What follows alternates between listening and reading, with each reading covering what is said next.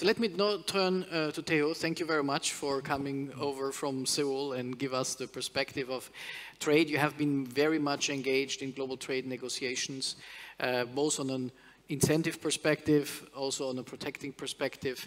You have been, as I said, the Minister for Trade in Korea, and you have a very interesting perspective on the future trade regimes. So please, over to you. Well, thank you, Nicolaus. Actually, I'm the only one who doesn't know much about business, even though I'm advising our clients about the geopolitics, and some legislation introduced by United States and EU, but I'm not really in the area of business. So bear that in mind. This afternoon, I want to share some of my thoughts on the evolving landscape of the world trade environment. And as we all know very well, we all talk about this in the first session and second session, the global trade environment has been undergoing unprecedented transformation. And as a trade economist, I believe the most fundamental change is the increasing prevalence of negative views toward globalization and free trade among the general public. There is a widespread perception in many countries that domestic industries and labors have suffered from domestic companies' overseas investment and excessive imports from abroad, since they think that these have caused huge unemployment rate and also growing income inequality.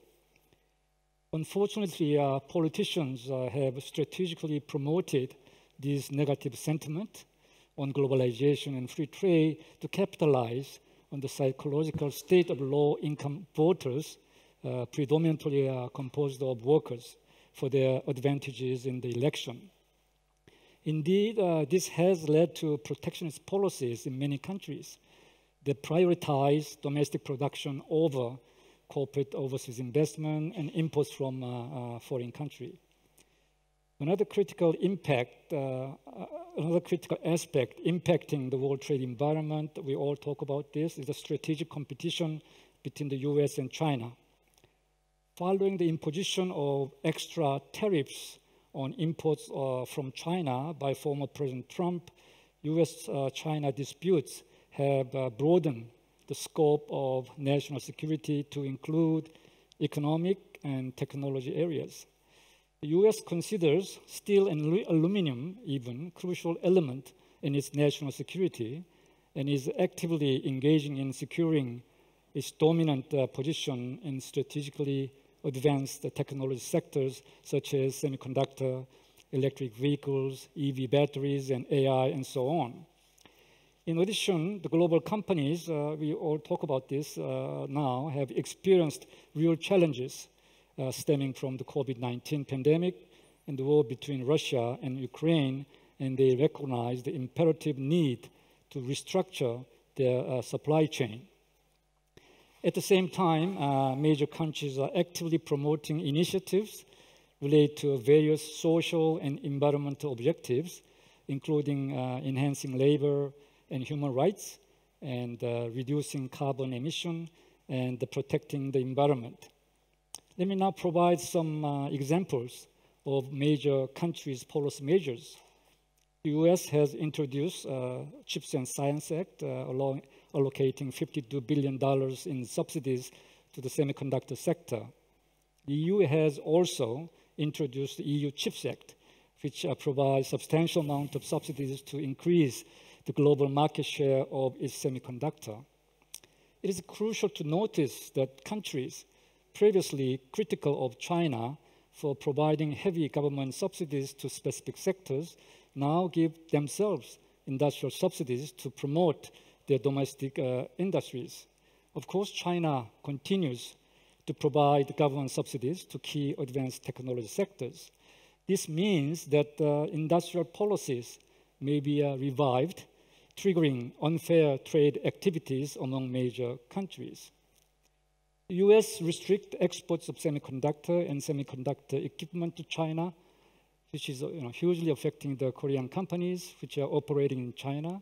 Samsung and SK Hynix are producing semiconductor in China. The US also introduced, in Korea we call IRA, but now like IRA, which is Inflation Reduction Act, which include provisions of provisions discriminating against electric vehicles assembled outside North America, and EVs equipped with batteries manufactured with parts or minerals from the so-called foreign countries of concern, which may include China.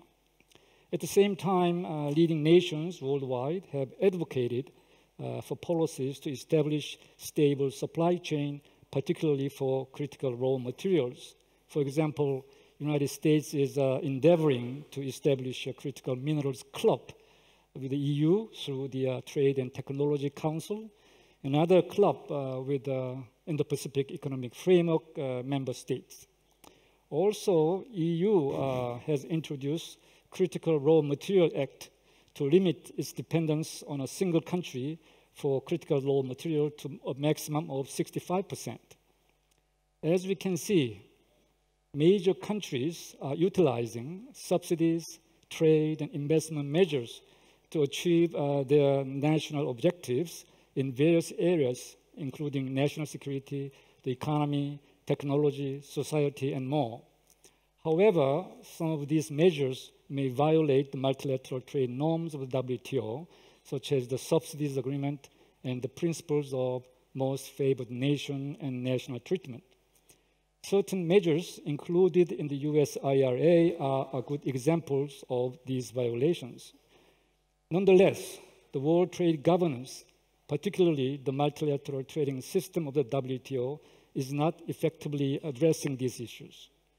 As we all know, WTO dispute settlement system remains incomplete because there's no judges at the appellate body since the end of 2019, and appointing the appellate body judges has been unsuccessful. So even if a WTO member wins a dispute through the panel investigation, the final legal result will be pending until the appellate body, which currently has no judges, can make a ruling.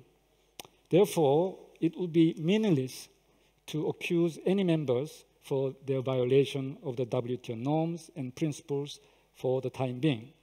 So we now find ourselves in a world where major nations are adopting various unilateral actions, focusing on their domestic political agenda to achieve economic as well as non-economic objectives. The negative consequences of these unilateral actions on the world trade will progressively escalate. If this trend continues, world trade order will remain fragmented, increasing uncertainty in the global trade environment. Under these circumstances, it will be practically impossible for the whole WTO members to discuss sensitive issues. However, doing nothing would not be a desirable option either. So we should note that the WTO allows member states to take unilateral actions if fair and non-discriminatory implementation of these actions is guaranteed. Considering all this, it would be crucial for countries with similar interests and positions to engage in transparent and unbiased discussions on various issues, including new commercial rules, and come up with agreements. Of course, these agreements should be open to non-participating countries that may wish to accede later. Many trade experts consider these so-called open plurilateral agreements as the second best option for addressing important issues at the WTO. So in conclusion, I would like to note that serious efforts from major trading nations are urgently needed to respond to this crisis situation in the world trade environment and mitigate uncertainties in the global trade environment. Thank you very much. This is all. Thank you, Tae-ho. And I think it's real that we, as you said, you speak about a crisis environment. I think the fact that WTO is not active anymore creates a vacuum, which we also see obviously in a kind of a multipolar world where I think the clear institutions that used to steer that global economy have been massively weakened. Yeah. Yes. So let me